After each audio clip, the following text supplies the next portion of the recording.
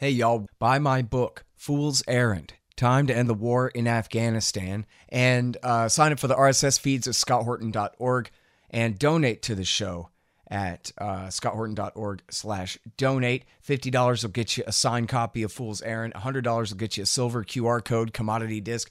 Any $200 donation at scotthorton.org will get you a lifetime subscription to Listen and Think libertarian audiobooks. And I accept all different kinds of digital currencies too. All the addresses are there at scotthorton.org/donate. You can do single or monthly donations by way of PayPal. And also sign up at patreon.com if you want to donate per interview. That's patreon.com/Scott Horton Show. And anybody who donates $1 or more per interview, you get 2 free audiobooks from Listen and Think Audio. All the information is there at scotthorton.org/donate. Also, shop Amazon.com by way of my link. And give me a good review on iTunes or Stitcher or Amazon.com if you've read the book and liked it. Thanks. War is the improvement of investment climates by other means. Clausewitz for dummies. The Scott Horton Show. Taking out Saddam Hussein turned out to be a pretty good deal. They hate our freedoms. We're dealing with Hitler revisited. We couldn't wait for that Cold War to be over, could we? So we can go and play with our toys in the sand. Go and play with our toys in the sand.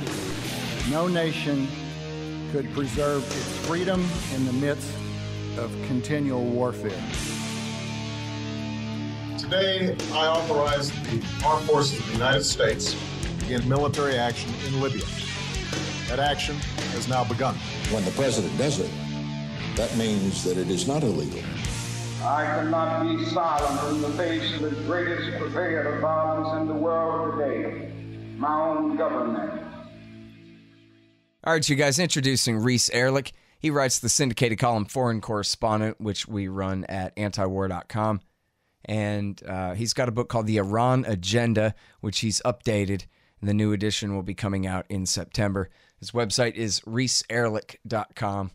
And welcome back to the show. Reese, how are you doing? I'm doing great. Thank you, Scott. Very happy to have you back on the show here. And Inside Syria was the book before that I meant to mention.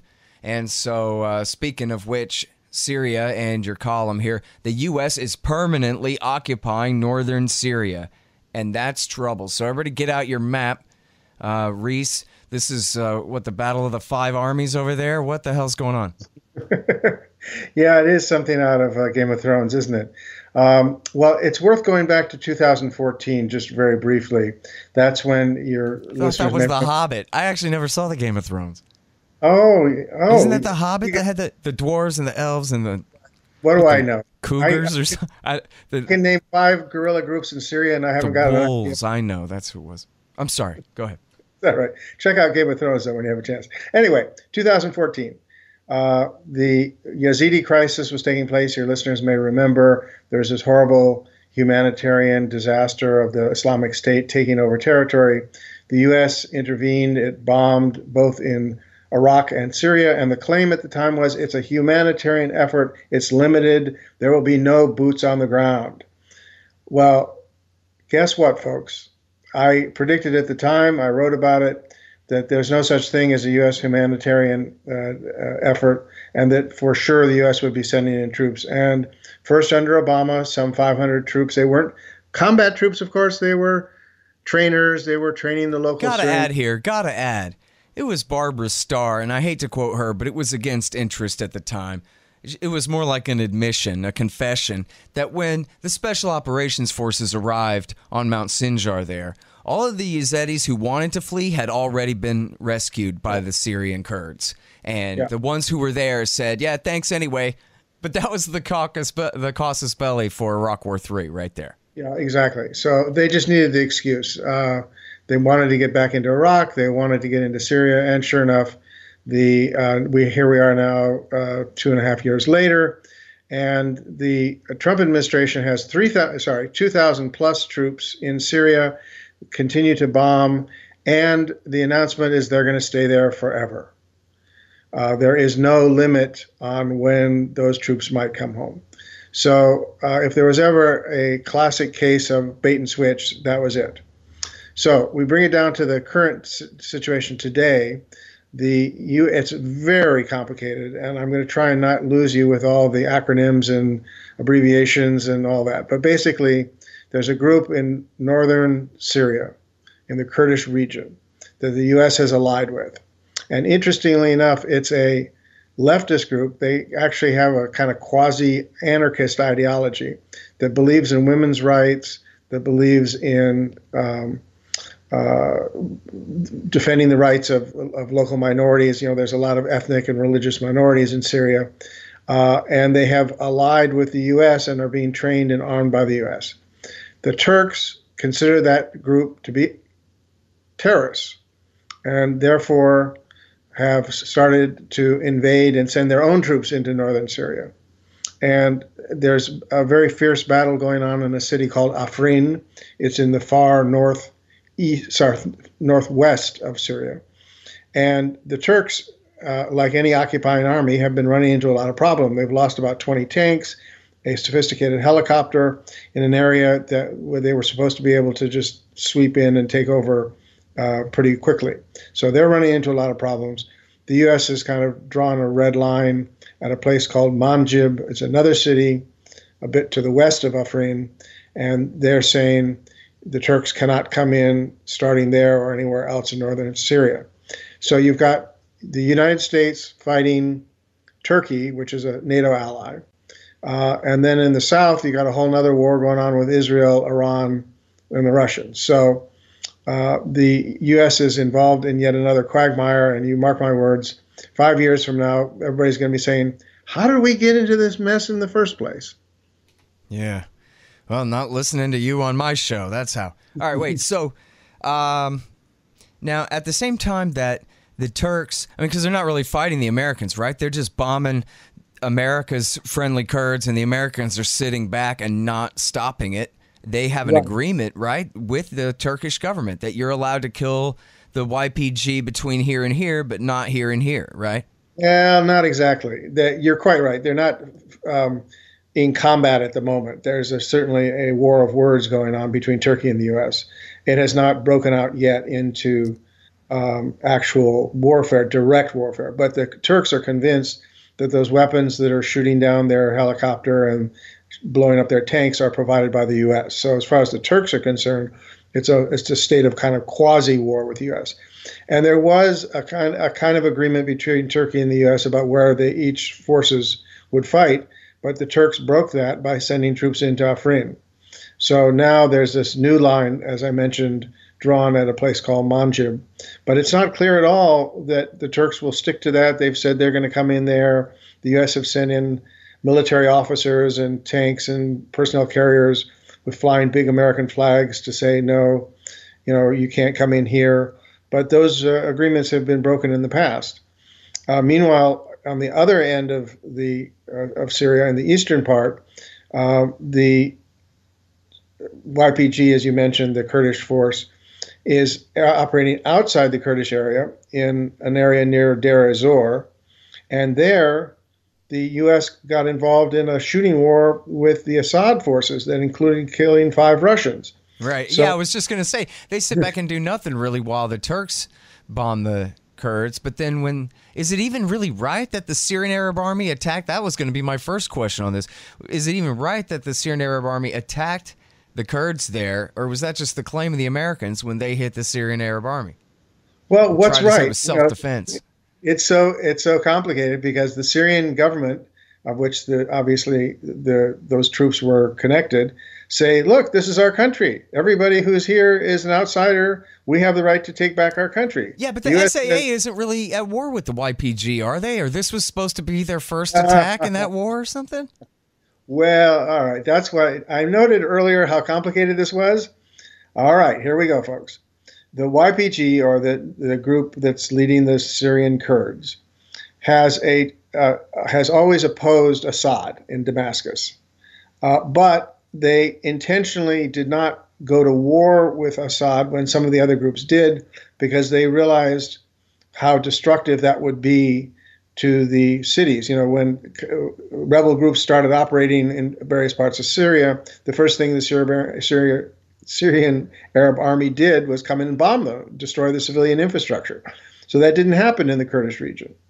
And for his part, Assad said, well, look, we don't want to fight too many people at the same time. We got wars going on with the Sunnis in the south and Saudi-supported groups, et cetera, et cetera. So we won't attack the Kurds either. So there was a modus vivendi, a kind of an agreement not to fight each other, but they certainly did not support each other.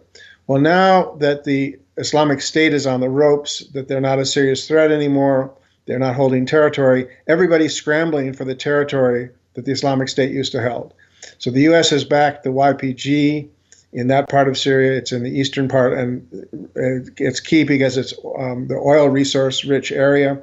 It's where the oil refineries, gas processing plants, oil wells are located. Everybody wants to control that. So the U.S. and its allies took over there, and the Syrian army wants to take it back, and that's what that fighting was all about. Mm-hmm. Well, wait, so Assad... What exactly happened there? What was this force that Assad then sent to? Because that doesn't sound right to me, that he was challenging the American Marine Corps in that oil land with some small column. Well, the reports are not complete. Let's put it that way. More news is continuing to come out from Moscow, etc. Apparently, what happened was there was a group of Russian mercenaries, contract soldiers. Some of the Syrian-backed militias that fight on the side of the government, and they did some probing actions in a particular city in that area to see, and started lobbing some artillery shells and moving up some tanks. It's not clear if they sought to take over the area or just kind of testing the metal of the other side. And the U.S. took it as an insult and proceeded to bomb the heck out of them, sending in missiles, plane strikes, and artillery that killed some 100 people, all affiliated with the Assad government in one way or another. Yeah. Well, now, and elaborate on the part where some of them were Russians. Yeah, the reports coming out of Moscow, the Russian government says 5 Russians were killed. They were not soldiers. But everybody thinks they were mercenaries, or just like the U.S. hires mercenaries called contract soldiers, the Russians are doing the same, and they do it because when they die, it doesn't have the same political impact back home. They can rent them cheaper than paying their regular soldiers, and so on. So, well, now some of the Western media are saying it was 100 who died, or 200, or something like that. Well, it was 100 total.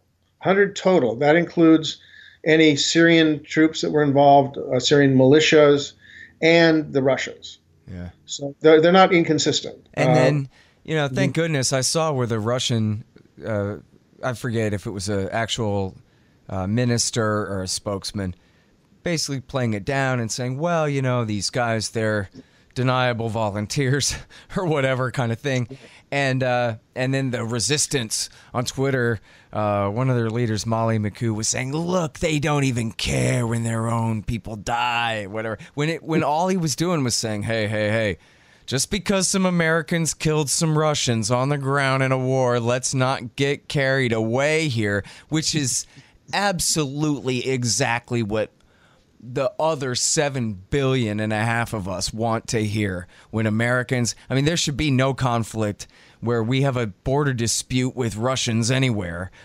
This is insane that we're even talking about this in this context. However, when that does happen, what we want to hear is all sides play it down instead of, trying to exploit it and cause a conflict and use it as an excuse to demonize somebody.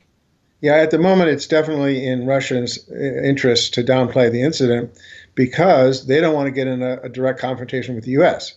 Everybody's playing a very tricky game in Syria. Remember, you've got 5 outside armies, military bombing in Syria, or forces, let me put it that way. So the Syrian government, the Turks, the Russians, the United States, and the Israelis are all bombing and or having troops on the ground in Syria. And the danger of them conflicting, getting in fights with the other side by mistake or by inadvertence is very real. So the Russians are playing it down intentionally so that their own public opinion doesn't get into a war mood where, well, we've got to go out and avenge the deaths of our guys who've been killed by these U.S. imperialists. Yeah. So for the moment, the Russians are talking it down. All right, now, so what exactly is the American interest here? I mean, obviously I know that the Israel lobby and the neocons and all of them, the Foundation for Defense of Democracies, which is all tied closely in with this administration, that for them everything is Iran, Iran, Iran, Iran, Iran. And yet, I mean, really, at the Pentagon, do they not see things a little bit differently at all? That, hey, you know, maybe... I mean, in other words, what the hell is the real point of America trying to hold on to Syrian Kurdistan when, as you're saying, we're at the risk of getting in a war with the Russians, we're at risk of getting in a war with our NATO allies, the Turks, which would then just make them allies of the Russians outright. We're at risk of, hey, you know, war with Russia means nuclear winter and humanity dies. So, what the hell is it worth? A couple of oil fields when ISIS is no longer a state; it's just a group again. We're, you know, the Brookings Institution guy, Ken Pollock, just put out a thing saying we got to double down on backing al-Nusra the other day. So we're the U.S. is still apparently on the side of the jihadists there. So what's the point, really, of staying there? Just because they're there and they have a base and they'll never give it up now? It's all about location. It's location, location, location, or geopolitics. So Syria doesn't have a lot of oil, unlike Iraq and Saudi Arabia and Iran, which are oil or natural gas rich. But Syria has got its borders. It borders Turkey and Israel and Lebanon, all critical, and Turkey, of course, all critical areas for the United States. Israel seized the Golan in 1967, which was Syrian territory. The Syrians have wanted to get it back ever since. And we haven't talked about the Israelis yet today, but the Israelis are directly militarily involved in Syria and have been since the beginning or towards the beginning of the Syrian civil war. So the reasoning in Washington is who controls Syria has a big impact on what's going on in the rest of the region. The Syrians support Hezbollah in Lebanon. Syria and Lebanon oppose Israel. Therefore, we have to back Israel. That's the thinking. Now, in reality, in order to carry that out, the U.S. gets sucked in more and more into a downward spiral, where you have some troops on the ground. Some of those troops are going to get killed. Then you have to double down with more troops because you can't let our guys die in vain. And pretty soon you've got another Iraq or maybe another Libya or Yemen, where you're just involved in a war that can't be won. And this is completely predictable ahead of time. So the argument in Washington is it's in our geopolitical interests to have a pro-U.S. government in Syria, and it ain't going to happen. Yeah. Well, I mean, that's the thing, right, is this disconnect here, because even if America occupies Rojava and helps guarantee their autonomy or, you know, semi-independence there for whatever period of time, that doesn't really give us dominance over politics in Damascus. Well, and at some point, really, the American establishment has already, I don't know which all parts of it, maybe the Foundation for Defense of Democracies has a different agenda, but it seems like they basically chose not to go ahead and overthrow Assad. They'll back Al-Qaeda against him for years and years, so both sides continue to hemorrhage to death, as the Israelis put it in the New York Times. But they never did commit to overthrow Assad, carpet bombing Damascus and throwing his ass out of there and having their full regime change. And so they don't really gain anything by sitting there in, I mean, you name all the adjacent hot zones, but I'm saying that's why not to be there, right? And right. I know I'm not a general, but still. That assumes Washington is logical. Your argument, it relies on logic. Their argument relies on power. And basically, the Washington establishment has Plan A, Plan B, Plan C. And Plan A was to get rid of Assad. When that didn't work, Plan B was to back the rebel groups, the Sunni rebel groups, backed by the CIA and the Pentagon. When that didn't work, they're now into, well, we'll take northern Syria and we'll fragment the country.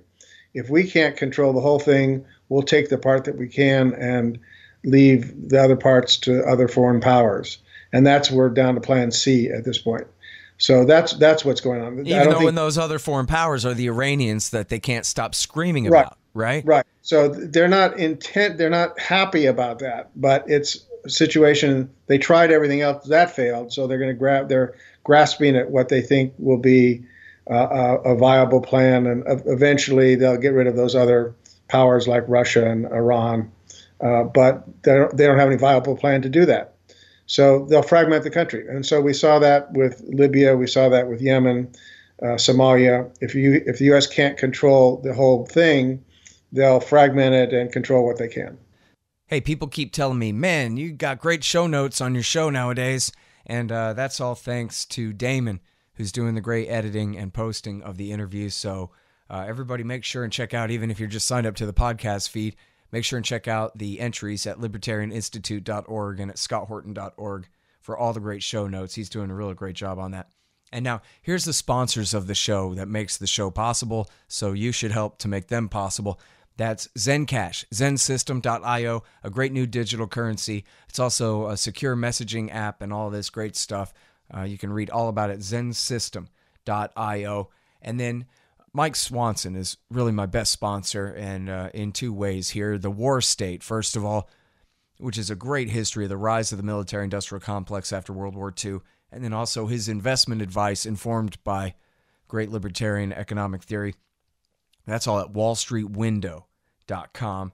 And now when you follow his investment advice, which I'm sure includes in precious metals, and so what you want to do is go to Roberts & Roberts Brokerage Inc. That's RRBI.co, rrbi.co for your gold, silver, platinum, or palladium. And if you buy with Bitcoin, there's no premium at all. That's rrbi.co for Roberts & Roberts Brokerage Inc. And then, of course, get your anti-government propaganda at libertystickers.com. New art and a brand new website coming soon. And speaking of brand new websites, if you want a brand new website, a 2018 model, badass new website, then you just go to expanddesigns.com/Scott and you'll save $500. Well, you know, I always like to recommend this interview with Barack Obama by Jeffrey Goldberg in The Atlantic in the spring of 2012. The title of it is As President, I Don't Bluff, and that's him promising Iran will never get nuclear weapons. But part of their discussion is about Syria, and the entire context is, yes, Jeffrey, that's right. It would help bring Iran down a peg if we could get rid of Assad. And we're sure that that's in the cards here, and he's going to be leaving here pretty soon, and we're doing everything we can to help make that a reality in order to hurt the Iranians. And then they joke because Goldberg says, well, what more can you do? And he says, well, I can't tell you because you don't have the proper clearance. Ha, ha, ha. And they joke about American covert action. All this was supposed to weaken Iran. Now you just go forward 6 years, and here we are, and everyone's screaming that Iran's influence in Syria has increased, of course, in reaction to Barack Obama's policy. Because, hey, they had to come and help save Syria from the Islamic State Frankenstein monster that America and its allies had created there that got out of control and blew back into Western Iraq and all of that, and had to start a whole new war against the consequences of their actions there. And this doesn't seem to work, you know. I like joking that Bush and Obama were working for Osama all along, carrying out his agenda, but you could just as easy say that the Ayatollah Khamenei is the master chess master of the whole world, and he is secretly the real power behind the throne in Washington, D.C., making every judgment call for them about what they should do next. Well, it does lend itself to conspiracy theories, doesn't it? And remember that Jeffrey Goldberg did a later interview with Obama in which he declared himself a non-interventionist. And he really believed somehow that he was a different kind of president who was fighting the war tendencies in Washington. But yes, I think for sure part of the geopolitics in Syria was to weaken Iran. And so was the war in Iraq. Remember, the war in Iraq was going to overthrow Saddam, bring in a pro-U.S. government, and move on to having success in Iran as well. And that all blew up, and Iran is more influential in Iraq today than the United States is. Yep. So, and now I think all the claims, as far as I know, all the claims about Iranian involvement in Yemen are bogus, but even more to the point. they get credit for all this power and influence and intervention in Yemen without lifting a finger, just by all the fake accusations against them. They've increased their power and influence in a way there by spending not a dime. The Yemenis are exporting weapons right now. That's how many guns they've got. Well, I think that for sure the Iranians support the Houthis in Yemen politically. I think there is military support there as well. I think it's exaggerated by the U.S. and by Saudi Arabia in particular to justify their military actions. Well, I'd like to see the particulars of amounting to what, because all I ever hear is like, yeah, everybody knows that, but without ever any specifics other than like Nikki Haley's claims. There were a few captured boats, and the UN did independent investigations. No, Gareth Porter debunked all that, man. Catch up. I'll send you a link. All right. Anyway, point remains. Let's talk about they had nothing to fight about in Yemen until the Americans turned that thing into a war there anyway. So let's talk about Israel and Syria. Go ahead. That. So just in the last week, the Israelis, the invincible military power of the region, had one of its jets shot down. The excuse was that a Iranian drone had come into Israeli airspace and that they shot it down. And in retaliation, they went into Syria. And in the process, one of their very sophisticated F-16 jets was shot down. What's really interesting in this is that the Israelis were prepared to escalate the fighting in Syria and do additional bombing. Netanyahu got a phone call from Putin, and then all of a sudden all of those escalation plans were stopped, and they stopped with the initial bombings. So the informed speculation is that Putin told the Israelis to back off, that interestingly enough, Netanyahu is talking to Putin, not to Trump, that Russia is a much more significant power in Syria and in that region today than is the U.S., and if Israel didn't want to push things too far. So the danger, of course, is that there will not be an actual carrying out of an agreement, that the Israelis will say, it's time to attack Lebanon, we've got to come after the Hezbollah group in Lebanon, and yet another war will break out in a different part of Syria, not where the Kurds are, but in the south and possibly in Damascus. So that's a very real danger at the moment, and we'll see if the agreement between Putin and Netanyahu holds.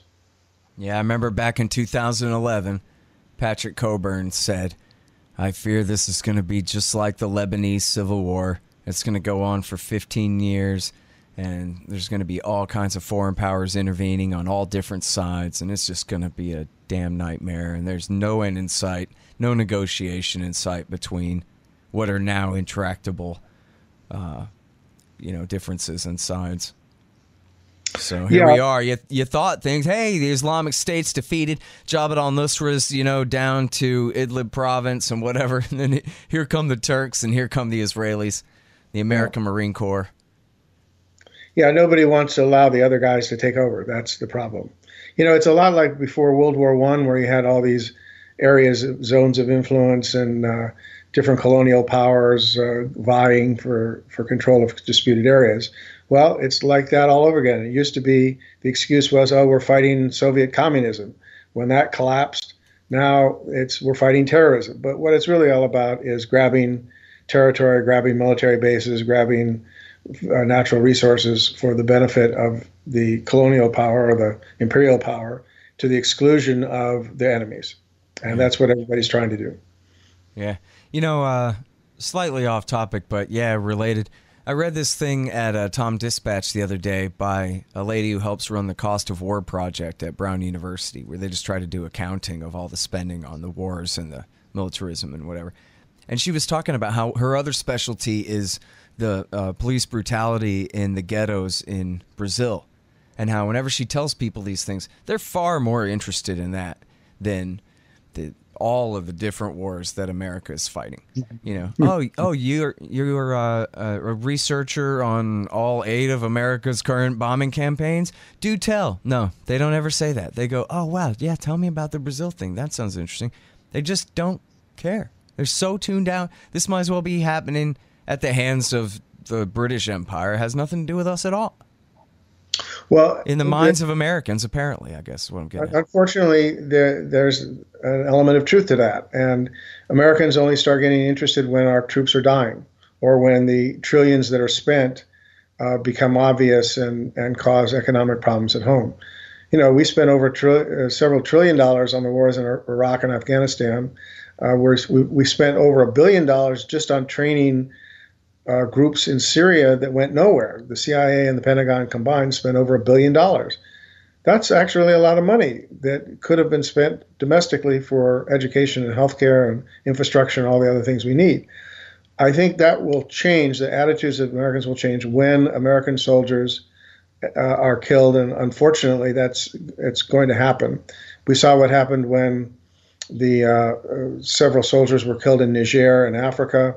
We saw the reaction when some soldiers were killed in Iraq, and I think the attitudes will change. And I think there is a kind of a latent anti-war sentiment in the U.S., and it's linked up with the anti-Trump sentiment. And we saw some of it in the Women's Day marches. There were signs against the various wars. It's wrapped up in some pro-Trump sentiment too. Not too much, maybe, but. I mean, there's Trump supporters who are upset with the fact that he promised to get out of all these war situations and has doubled down in them. It just ranks so low on the order of importance, though. They don't see the cause and effect with the economy and with the violations of liberty here at home and all these, causations and correlations. It's just last on the list of concerns, That's why you've got your show, Scott, to change those attitudes. Yeah, everybody, quit being like that. I know. That's why you're listening. Okay. Hey, okay, so, I must have interrupted you when you were on a thing telling us more about Israel. So I know there's more to say about Israel and what they're up to here. Go ahead. Sure. So Israel always portrays itself as a defensive, small country surrounded by hostile Arabs, by hostile terrorists, and that they only act defensively, and they're not like all these other powers around the world or in the region. Of course, the people of the area realize that's never been true, and it's certainly not true today. I've been to the Golan, and that was an area occupied by Israel in 1967. And to this day, the people of that area do not accept Israeli citizenship. This is 50 years later. They consider themselves citizens of Syria. And you can sit in what the Israelis call the Golan Heights and look over the border into Syria, as I did, and see the fighting going on between at that time, the Al-Qaeda supported group and the Syrian army and the Free Syrian Army. The Israelis, despite what they claimed, were actively involved in the Syrian civil war, backing the anti-Assad forces.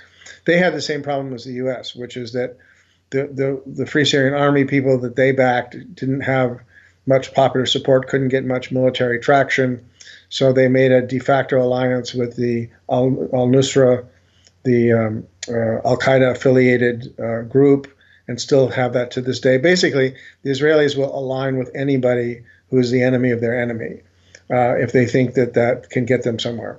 And now that they've run into the same problems as the U.S., those same forces are isolated, didn't get much traction in Syria. So now they're turning more to direct bombing. And it's almost on a weekly basis that Israeli planes are going into Syria and bombing what they claim are Hezbollah missile factories or places developing advanced missiles. They have a variety of excuses, but basically it's to weaken the Assad forces and their allies. And now they're going after Iranian sites. And it's a very dangerous escalation. The only thing, as I mentioned earlier, that stopped it was the fact that the Russians said, don't go any further. But that may or may not last. So the Israelis, and again, while claiming it's a defense against terrorism, what it really is they do not want the Palestinians to have any allies. They want to keep the status quo now in terms of denying Palestinian rights and denying any right to a two-state solution. And they don't want anybody, whether it be Iran or Syria or Hezbollah or anyone else in Lebanon, from helping the Palestinians or allying with them. Now, all of those countries that I mentioned have their own problems internally. They have their own problems of human rights violations, and anybody who's read my books or my writings can read that in much greater detail. But all of that is not an excuse for Israel proceeding to bomb civilians all over Syria. Yeah, well, okay, but their side would say, yeah, but Hezbollah is building up because they're going to conquer, they're going to invade and overthrow and terrorize and destroy Israel. So what are they going to do? Just sit back and wait for them to finish arming up till they're powerful enough to occupy the northern part of Israel or something like that? Wouldn't it? Or do they even bother claiming that? I'm just making that up, but yeah, I I'm haven't just heard saying, it. like, if they were making an argument that this was defensive, they would say, "Oh no, Hezbollah, right? What are we going to do? Allow them to get missiles?" I don't know. The argument is that Hezbollah. They just come out and go, "We like aggressing. Shut up. We don't have excuses. We don't need them." I'm sorry. Go ahead. Yes. Their argument is basically that Hezbollah is a pawn of Iran. Iran is determined to kill all the Jews and wipe out the Israeli state. So therefore, we must do something to prevent that from happening. So if we go into Lebanon and start a war, it's defensive. Yeah. If Hezbollah fires missiles into Israel, it's aggressive. So you've got it either way. Whatever happens, Israel is on the right side and is only acting defensively, according to them. Yeah. The reality is Iran has no ability or no intention of destroying the Israeli state. They have plenty of conventional weapons. They have air fighters, they have jets, they have bombers, they have missiles that can easily reach Israel. And if they wanted to launch a war to annihilate Israel, they could. But they haven't, and they won't.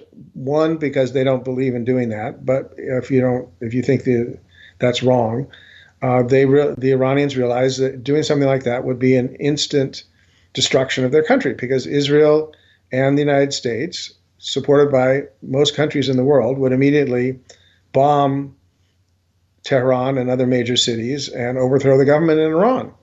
So the Iranian leadership are not crazy. They're not self-destructive.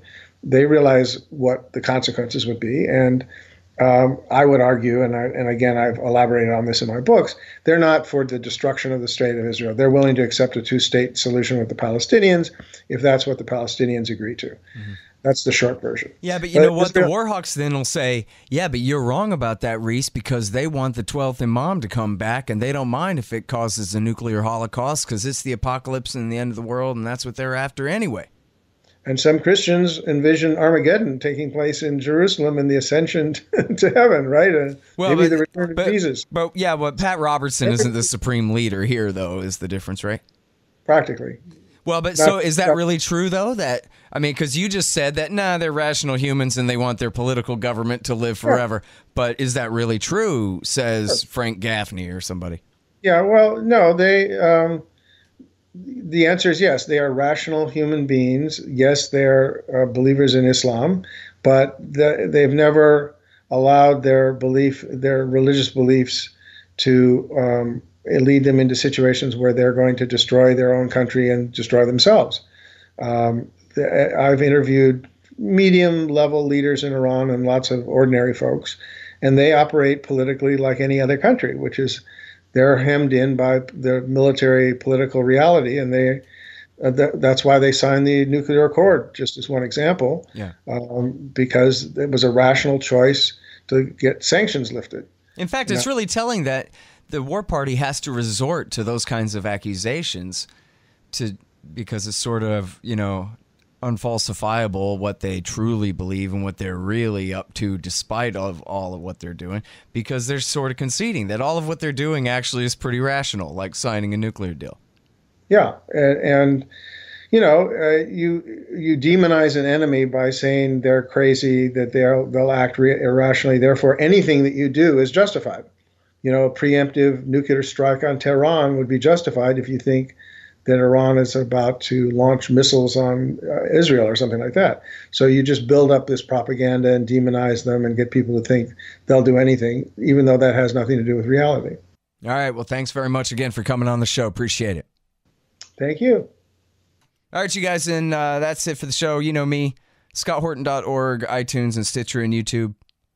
Antiwar.com, Libertarian Institute, FoolsErrand.us for my book, Fool's Errand, Time to End the War in Afghanistan. And follow me on Twitter at Scott Horton Show.